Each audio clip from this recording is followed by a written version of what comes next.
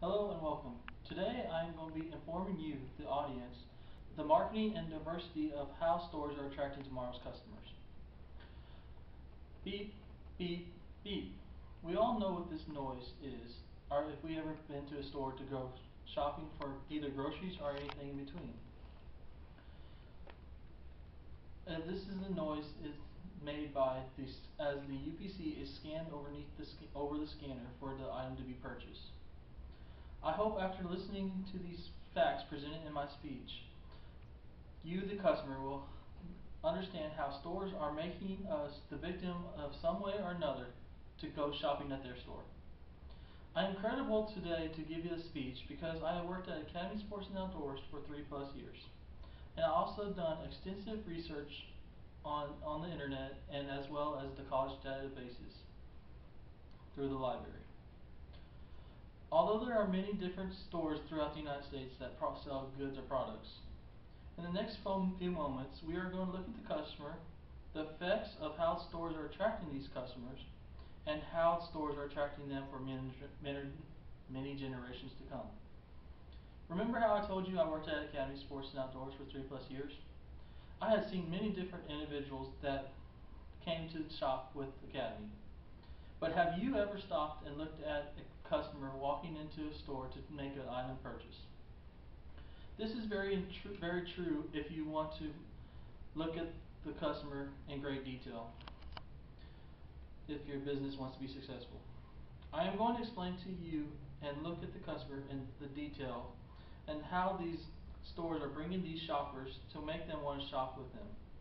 The following are key ideas explained by Stacia Pierce to show how stores are attracting these customers to shop at a particular location.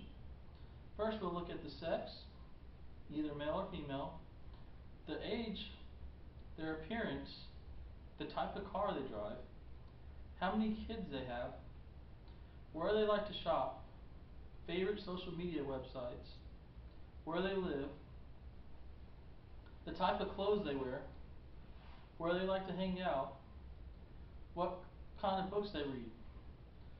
This is even true with books. I found this journal entry pretty illustrating. A library did 2 studies with books over a 6 and 12-month period. Initially, they looked at 50 books with jacket, 50 books without jackets, to see which book would go into circulation more. It appears that books without jackets increased their circulation by 15%, while the jacketed books increased their circulation by 54% according to Massey's study. I'm betting you, the audience, did not think knowing that the customer plays an important role such for stores when they are attracting to you. Now we'll examine how the stores are attracting customers.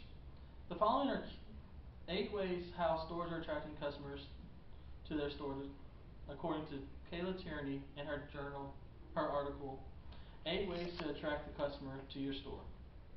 1. Talk to your friends. A simple way of doing this is talk to your friends, to people who you know. Ask if they know of anyone who can use your services or products. 2. Do what the big boys are doing. The best way of doing this is mimic their sales tactics, advertise like they do, and keep an eye on their online presence. 3. Use plenty of ads.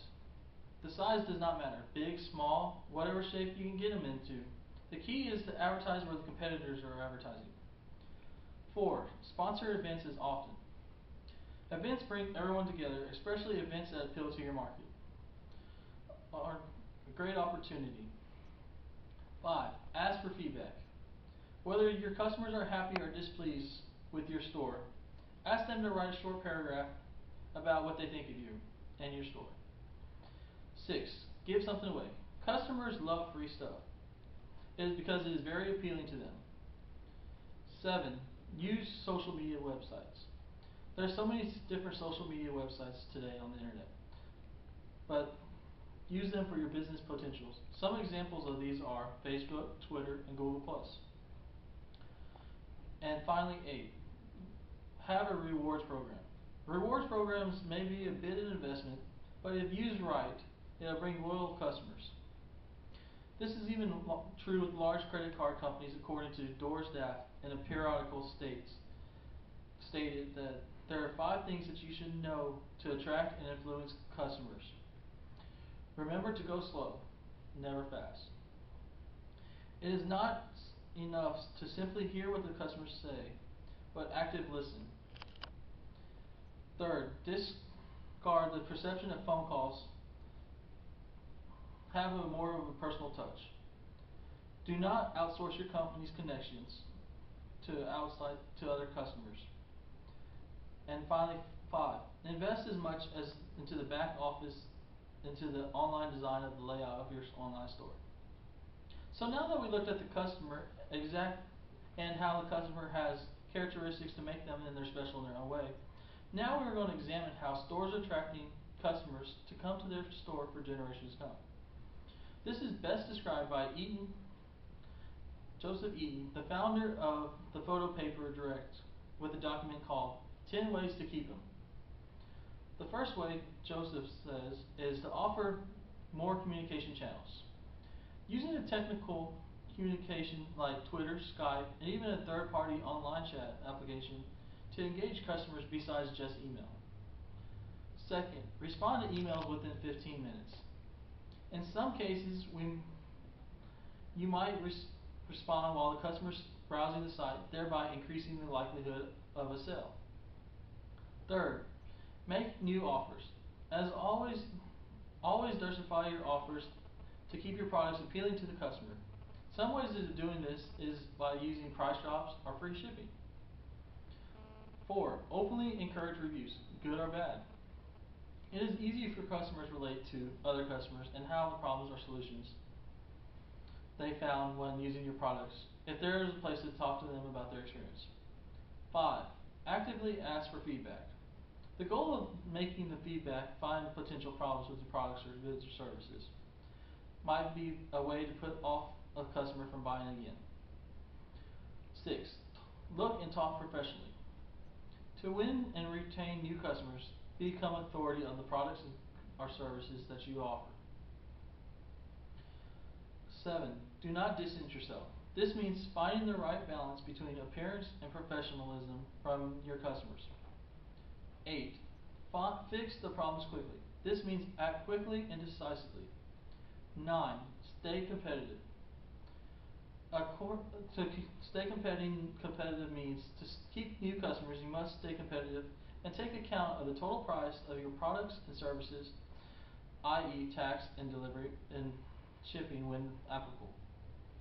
And finally, 10, surprise your customers in a nice way, not a bad way. Some of the examples of this is send a promotional code to loyal customers, create a high quality volume of how-to guides to sharing your extensive industry experience, or even send to customers a congratulations email on their birthday. Now that we looked at the customers and how they are keeping them from coming to your generations to come, let's review and understand how stores are attracting them to come shop at your place of business. Although there are many different ways that stores are attracting and selling products, we learned in this speech that stores are doing this in great effects of the customer and how they're attracting these customers, how they are attracting them from generations comes. So remember, next time when you're in the checkout line and you hear the beep, beep, beep, as the item UPC is scanned over the scanner, think about it. How did that particular store come and attract you to come shop with them today? Thank you.